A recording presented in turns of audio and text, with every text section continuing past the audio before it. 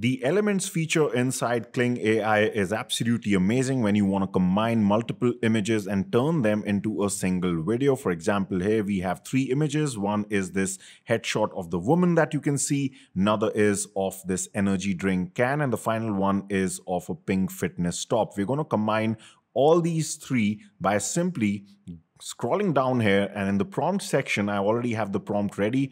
I'm just going to paste it. You can see this is the prompt. A woman in a gym is holding an energy drink can. She's wearing a pink fitness top. She's looking at the camera and smiling. The camera slowly zooms in closer to the energy drink can. That's all you need to do.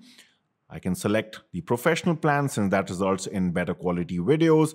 I can select 5 seconds is fine. And for the aspect ratio, I'm going to go for a square. That should be fine. And then finally, I'm going to hit generate and let's see this result. All right, so you can see that this result looks absolutely stunning and this can easily be used for product showcase videos. Just recently, I've created a very detailed video on using this Elements feature. If you want to go through that, I will leave the link to that in the description of the video. For more short tips on AI editing like these, make sure you subscribe.